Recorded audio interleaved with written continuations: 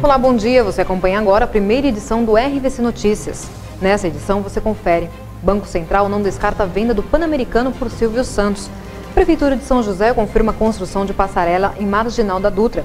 E juiz nega pedido de autofalência proposto pela Imbra. Essas e outras notícias você confere a partir de agora.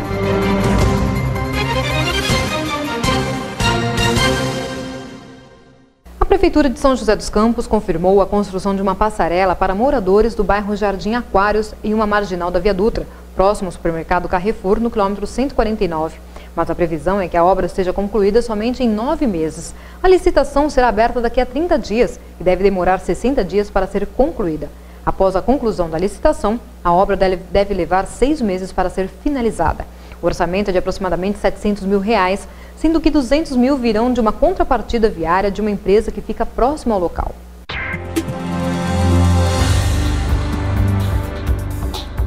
Vale do Paraíba ganha novo posto de conveniência. Acompanhe a matéria. Estamos aqui na vizinha cidade de Aparecida, onde está sendo inaugurado nesta manhã o frango assado, mais uma loja do frango assado aqui na nossa região. Frango assado que vem aí, né, inaugurando lojas ao longo da rodovia Presidente Dutra. E aqui ao meu lado o Javier Aracena, que é um dos diretores do frango assado. Javier, mais uma casa inaugurada, frango assado, vamos tê-lo de ponta a ponta na Dutra, de São Paulo ao Rio de Janeiro? Bom, tomara, mas a gente está fechando está fazendo um encerramento de 5 lojas em total, tá? 3 na região, que são Lorena, Aparecida e Roseira, tá? Complementando obviamente Taubaté, que a gente já tinha no ano passado, e obviamente Jacareí, que é uma loja mais perto da cá. A expectativa do movimento deve ser muito bom aqui, em especial nessa casa. Estamos aqui ao lado da Basílica de Aparecida, muitos romeiros, gente do Brasil todo.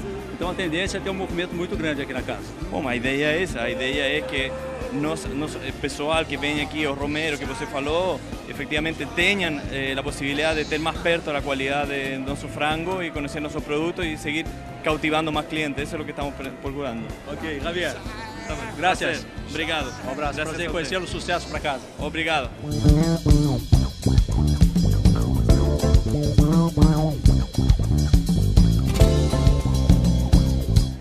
Contente de mais uma loja frango assado ser inaugurada aqui na região, né, do Vale do Paraíba, que traz, junto com ela vem o progresso, vem mais investimentos, então ficamos contentes. E logo estaremos inaugurando, a frango assado estará inaugurando uma em Roseira. Então a gente vem dando apoio em todas as inaugurações da loja frango assado aqui na nossa região, para que a de Roseira também tenha o apoio dos prefeitos da região, tenha o apoio das pessoas que fazem importantes na nossa região, e a frango assado tem ajudado muito porque gera muito emprego. Uma cidade que nem Roseiro, que precisa, a prioridade número 1 é a geração de emprego, então a gente fica muito contente com a loja frango assado, que tem trazido emprego e tem de boa qualidade, e isso ajuda o crescimento do município e ajuda o crescimento financeiro também da cidade. Que ótimo. E já tem ideia da localização? Onde é que seria o frango assado em Roseira, prefeito? É na loja, no Arco-Íris de Roseira, né? Aqui nós estamos no Arco-Íris de Aparecida e temos o Arco-Íris de Roseira, que é na pista contrária, sentido Rio de Janeiro. E lá o Arco-Íris já gerava muito emprego para Roseira, era o maior empregador do município. E hoje, junto ao frango assado, vai gerar mais empregos e mais condições financeiras para os nossos roseirenses poder sobreviver e dar uma vida digna para sua família.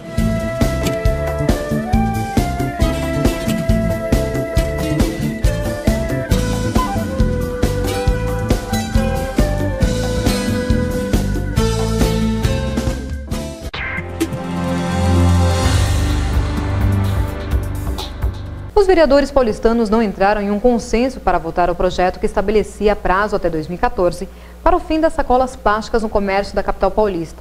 O vereador Francisco Chagas, do PT, contou com o apoio dos parlamentares do PR, PMDB, PCdoB, PV, PTB e bancada petista ao pedir o adiamento da votação. Pela proposta de autoria do líder do PSDB, Carlos Alberto Bezerra Júnior, as redes de supermercados com mais de 20 lojas teriam 6 meses para proibirem a distribuição gratuita das sacolinhas, mas foi considerado um prazo muito pequeno para a adaptação dos lojistas. O projeto não deve voltar à pauta Segundo petistas e vereadores do chamado Centrão, um novo projeto substitutivo deve ser analisado a partir da próxima semana, mas sem chances de ser votado neste ano.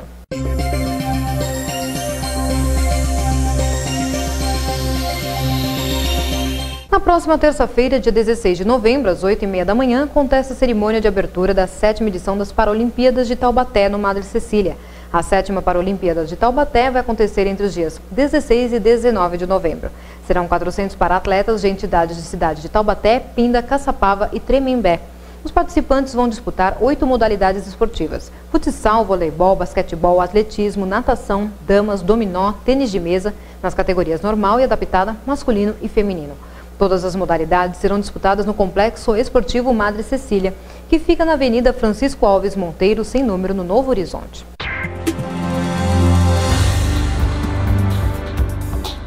Senado aprova novo Código de Processo Penal. Acompanhe.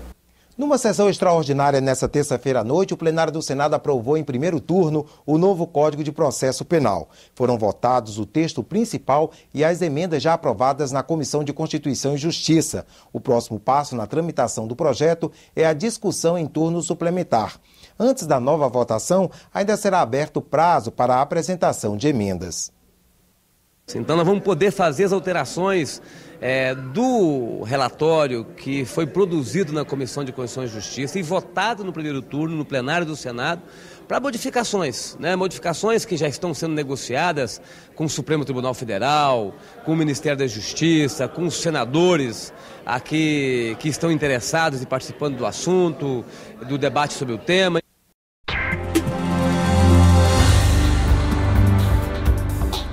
A Justiça Federal do Rio de Janeiro confirmou a condenação de Eduardo e Fernando Magalhães Pinto, filhos do ex-controlador do Banco Nacional, Marcos Magalhães Pinto, pelo crime de gestão fraudulenta. A primeira turma do Tribunal Regional Federal da 2ª Região absolveu outros 13 ex-diretores do banco, condenados em 2002 a 3 anos e 6 meses de reclusão na primeira instância, e transformou a condenação dos Magalhães Pinto de gestão temária em gestão fraudulenta. O caso guarda semelhanças com o escândalo do Banco Pan-Americano, por ter se iniciado com a identificação de um rombo contábil. O Banco Nacional foi a primeira instituição socorrida pelo Programa de Estímulo à Reestruturação e Fortalecimento do Sistema Financeiro Nacional, o PROE.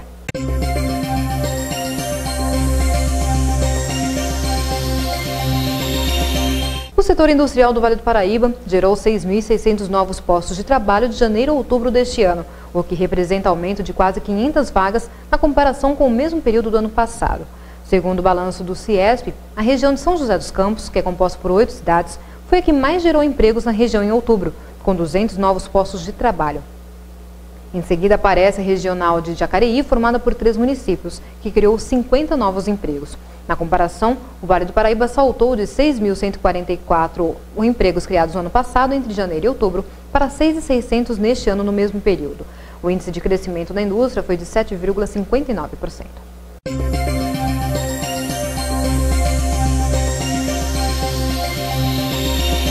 O Grupo Pão de Açúcar começou a seleção para preencher 3.800 vagas temporárias de emprego para o estado de São Paulo. As oportunidades são para diversas áreas na empresa e há vagas para pessoas com deficiência.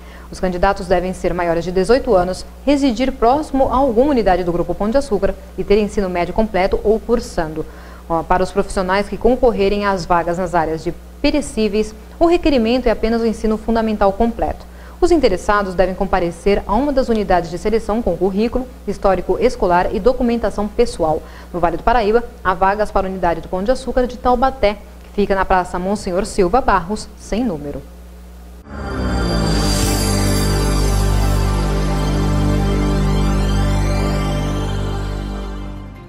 Em instantes você confere: o juiz nega pedido de autofalência proposto pela Imbra.